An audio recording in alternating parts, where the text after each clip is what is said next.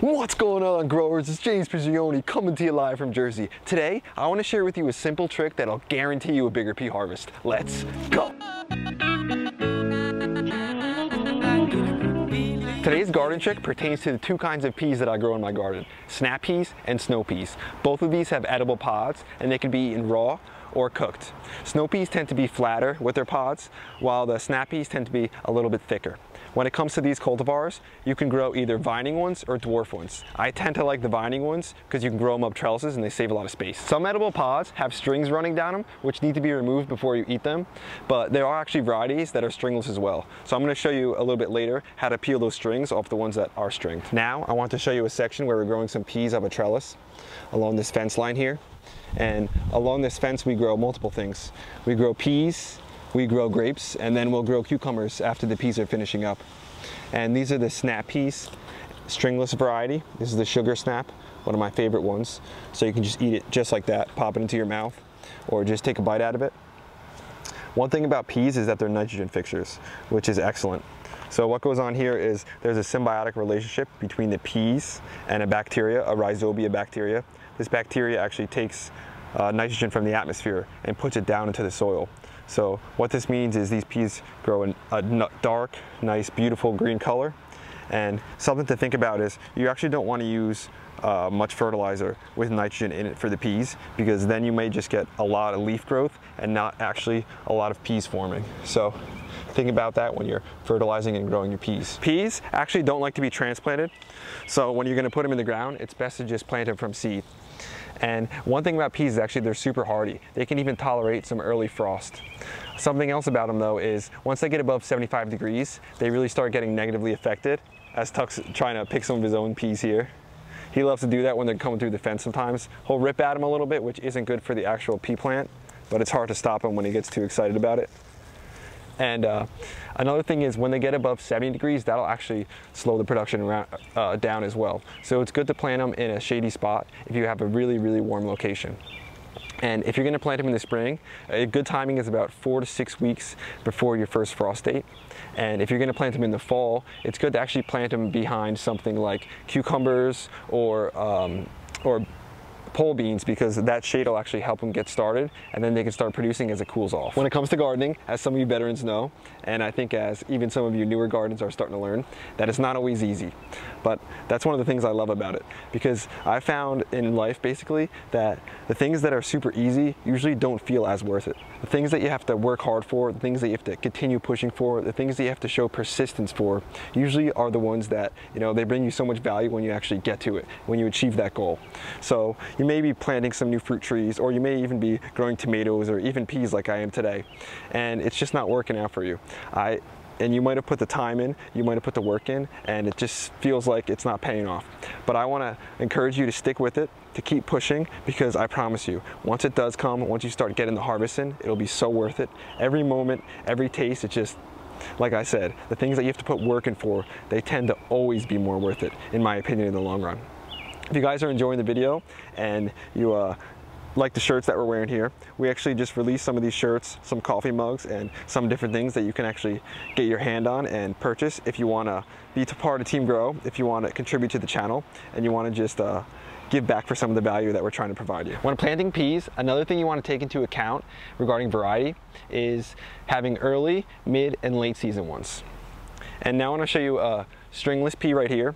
And when you're harvesting peas, you don't want to just rip out the plant like this, because that could negatively affect the plant and that could reduce some of the production you're actually going to get. It's good to come out here with a scissor just like this and just cut it off. After you removed it, if you've got a stringed one, take the top off, take the back and peel the string, as you can see, like that. And then there's another string on the other side. So we'll peel it like that. Then your pea's ready to be eaten. You can just take a bite. So good, so fresh. Peas like this, at this age, I like to put them in my stir fry, eat them with my eggs, or just even throw them in a salad. The simple trick that anybody can do to guarantee a higher pea harvest has to do with harvesting. So what you want to do is come out here and harvest the peas basically every single day once they start forming. The reason for this is once you have some peas that are fully formed, say we've got maybe some larger ones over here, This one's not that big yet, but once they get fully formed, what's gonna happen is the pea plant is gonna focus on just producing these and forming these into seeds so it can work on the next generation. If instead we come and harvest them when they're young, when they're small like this pea plant will continue to produce flowers and continue to produce more and more and more fruit, giving us an overall higher yield by the end of the year. When it comes to growing your peas, if the plants dry out, that's also gonna reduce your harvest. So it's important to have a nice thick mulch down. I like to use wood chips. They've always worked well for me. And another reason to come and grab them early is if you allow these peas to get overripe, then the flavor is just gonna drop off. They're not gonna be as juicy, they're not gonna be as sweet, not as flavorful. And another thing is, if you harvest your peas within a few hours actually, the sugars in the peas is gonna convert to starch. So when you pick them, you wanna eat them basically as early as you can. Nothing better than fresh right off the plant. So good. And when you pop them open, if you get them at the right time, there's nothing better than these sweet, juicy little balls of sugar. Again, you don't want them to get overripe or they'll dry out and they won't be as sweet. So good. That's one of the things about peas I love so much. You can eat them in different stages. You can eat them when they're young and thin, or you can eat them later when you can get the whole peas. And behind me, I can hear Tuck eating his peas as well. As you can see, he's harvesting some of his own sometimes, but we'll grab a couple for him, make sure he gets his handful of peas just like we do. There's one other thing I wanted to mention regarding planting peas, and this has to do with if you live in the South. What some people like to do is in the late fall, they'll put the pea seeds into the ground and let those overwinter in the ground. And then this way, in the early spring, as early as they possibly can, they'll pop up and you'll get to utilize as much time as you can to grow those peas. Now I want to grab a couple snow peas and a couple snap peas just to give you guys a visual difference between the two. So right here, we've got some snow peas. I'm going to harvest a couple of them. First off the bat, as you can see, the pods are much flatter than the snap peas. So we've got some snap peas right here. And just visually you can see a little darker in the green, but you can see the snow peas, they're much thinner in their pods. So what we're gonna do now is see which one Tuck actually approves of both of them. Tuck, want one, boy? So he usually tends to go for the snap peas as he did there, but he's not too partial, I guess, in regards to the snow peas too. Some of these tend to be a little stringier sometimes of the varieties, so a little harder to eat, but he does love his snap peas. Like me, the snap peas I think are his favorite.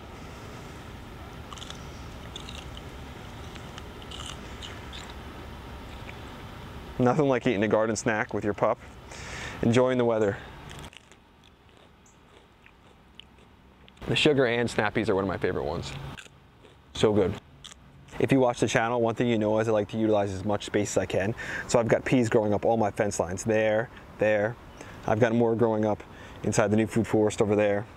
And then I've got plenty growing in this section over here, more here, and a lot over here. So what I'm gonna do is go through and harvest a bunch of these. I'll give you guys a short little time lapse of that because I wanna make sure that I could try to get a whole nother harvest, a whole nother round of peas by removing the ones that are on here. One thing to mention though is after your peas have finished producing, what you wanna do is cut them down at ground level. You don't want to rip out the roots because on the roots you're going to have those nitrogen nodules that are formed. So we want to keep those in the ground.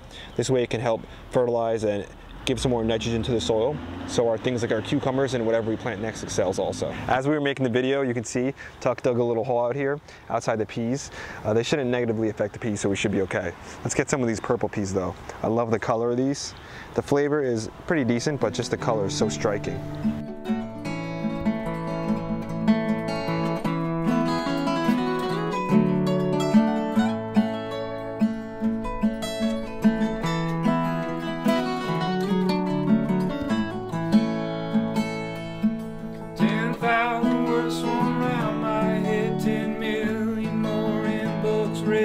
Beneath my bed,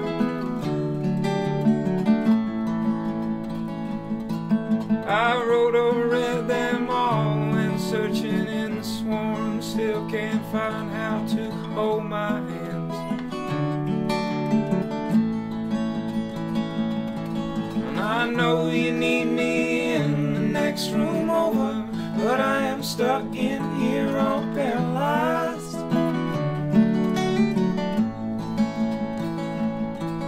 For my once I got myself in rust. Too much time spinning mirrors framed in yellow walls.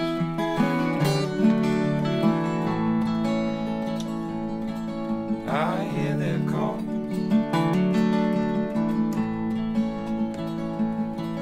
And everyone around me shakes their head in disbelief. It says I'm too caught up.